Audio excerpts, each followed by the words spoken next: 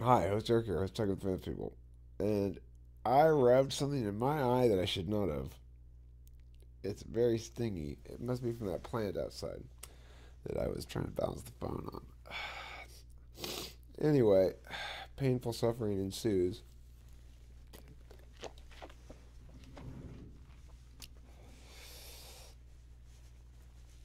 But what do we get? What do you mean we? Only every one of you. Okay, fine. What do I get? What do I get, host Eric, for being your mate? So I've already told me I gotta pay the bill and suck your dick.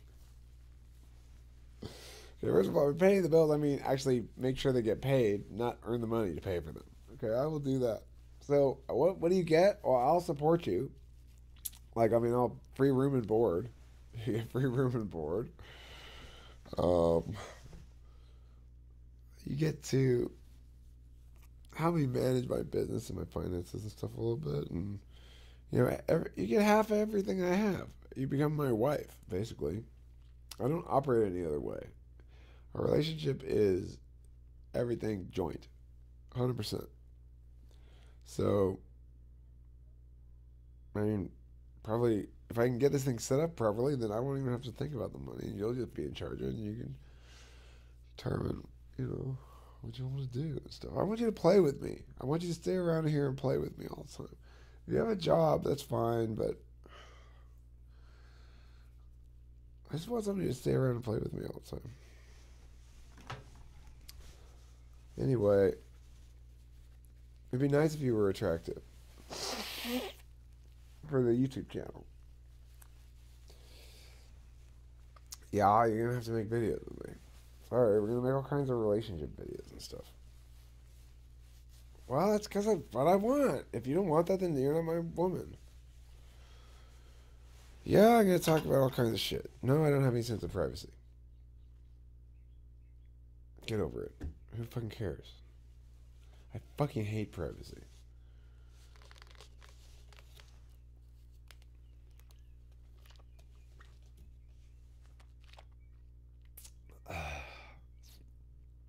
What else do you get? Well, you get me loving you, genuinely. I'm a very loving person. I don't know how much love you can handle. I got a lot of love to give. But I'm also busy with my projects. But I'm busy sitting right here, you know? I'm not running out around town. And wherever I go, I'd like you to be with me. Whoever you are. Whoever you turn out to be. I'm looking for a real full blast significant other.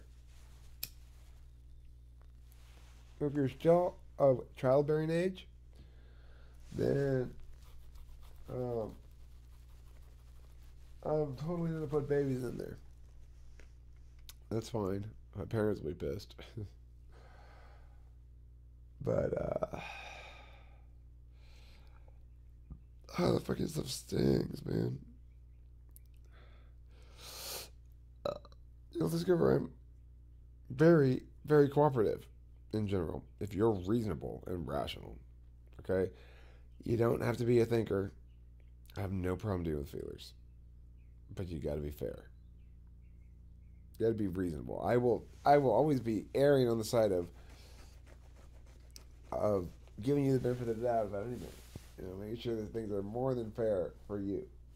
I like my woman to be happy. I want to be with a happy woman who is not being volatile, not being fussy, not being difficult unnecessarily, who is happy to be happy, like me.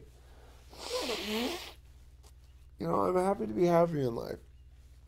And my default state is happy and optimistic.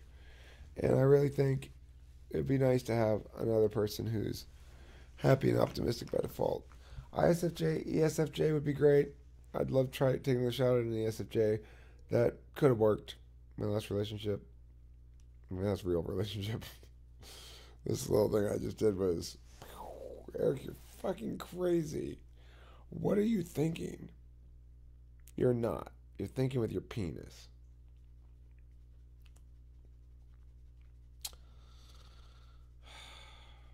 Eric, you are so insane.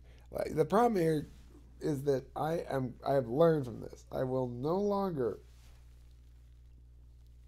Do that. Probably will. The very next chick to talk to me. Probably.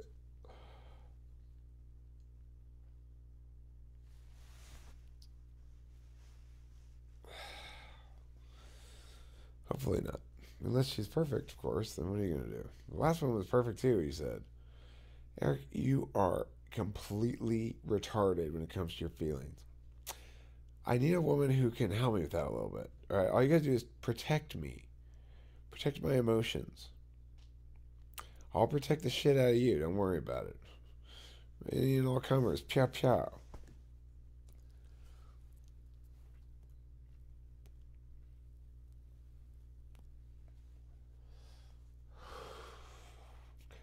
I gave this ridiculous little tryst that I just had every fucking ounce of my soul.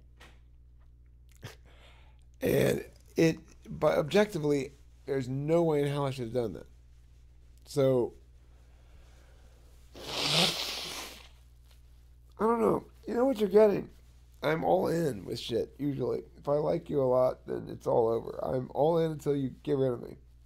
I told this woman too, I was like, I'm gonna force you to make a real decision. You're not gonna ease out of this.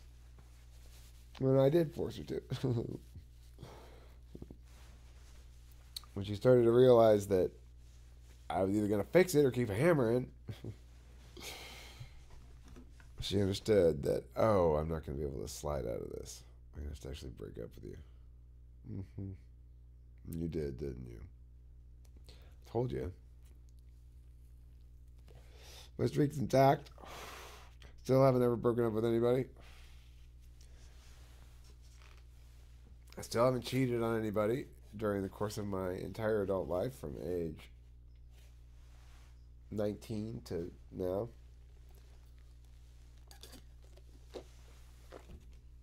That's what you'll get. You'll get somebody who doesn't cheat. That's for sure. You don't even have to think twice about it. It'll never fucking happen. If I was going to cheat, I would have cheated on Candace with Kimball. But I didn't. I never touched her. Never even hugged her.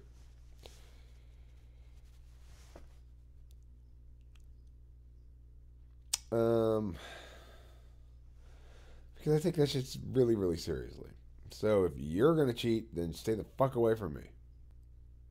Okay? Because I don't roll like that. If you don't cheat, we will have a very pleasant party. If we do part ways, we won't be angry or anything. It'll be amicable. I'm all for being friends afterwards. After you're together with somebody, you know. My first wife was fucking crazy, but second wife I'm still perfectly fine friends with. Perfectly fine friends. The new best-selling novel by Painful Eyes, the Native American storyteller of renown. Okay, yeah, so I'm an addict of multiple things. I'm a smoker, obviously. I do smoke pot all the time, and I take Adderall too. Gladly take mushrooms anytime they're to give them to me, but I don't seek them out or anything. I don't drink any alcohol, and I won't permit alcohol in the house as a storage thing. It's fine to drink alcohol like, oh, I wanna go get one of those big beers and drink it with dinner. Fine, I don't give a fuck. But I don't want to have my alcohol in my fridge. I don't want to have alcohol in my house being kept here. And that's just one of the deal breakers for me. So that's a deal breaker, and